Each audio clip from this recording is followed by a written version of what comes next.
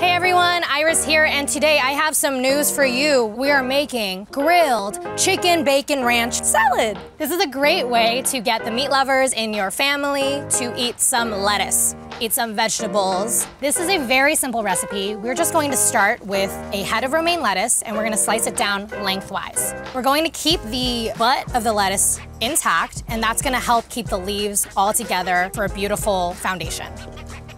Between the leaves a little, and look at that. How beautiful. You get to see all of the colors. We also have our bacon and our chicken sausage that we are gonna fire up on the grill. It's gonna be so delicious. We will see you over there. We have our lettuce just going straight onto the hot grill in indirect heat. And we'll be back in a few.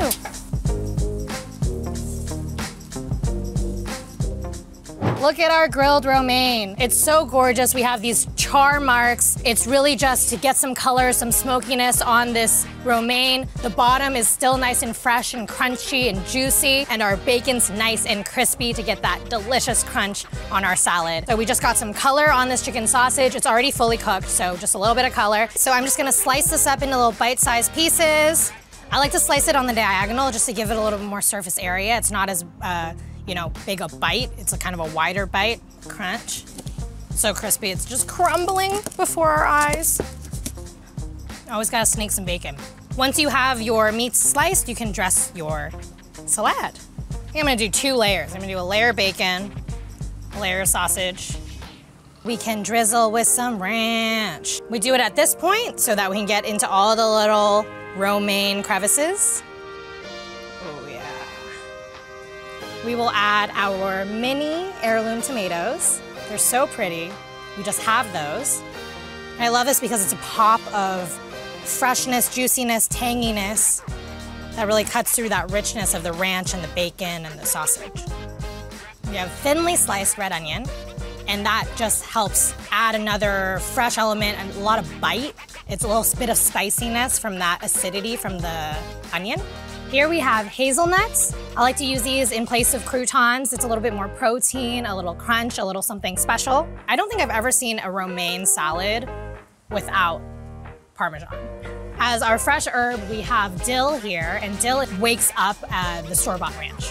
Last but certainly not least, we have a couple lemon wedges. I like to just place this on the side to add some additional acidity and just that pop of freshness right before you eat.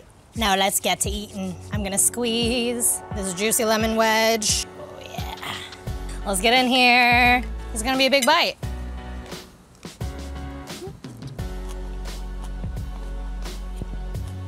That fresh dill just comes out of the gate. It brings out that creaminess of the ranch without it feeling heavy at all.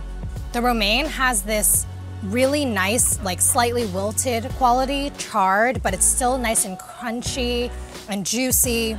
The chicken sausage itself has a little bit of spice. The tomato has that pop, that punch, that tang, and the cheese, of course, is always delicious. Hazelnuts are so delicious. Oh, they remind me of that chocolate that's wrapped in gold. And this is a salad made for royalty. And this was Bussin Eats. We'll see you next time.